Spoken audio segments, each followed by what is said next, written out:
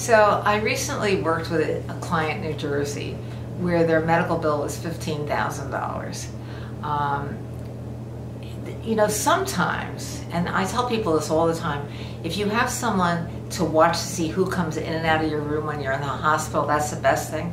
Because once I was able to prove that these services were never rendered, the provider finally wrote off the $15,000 bill.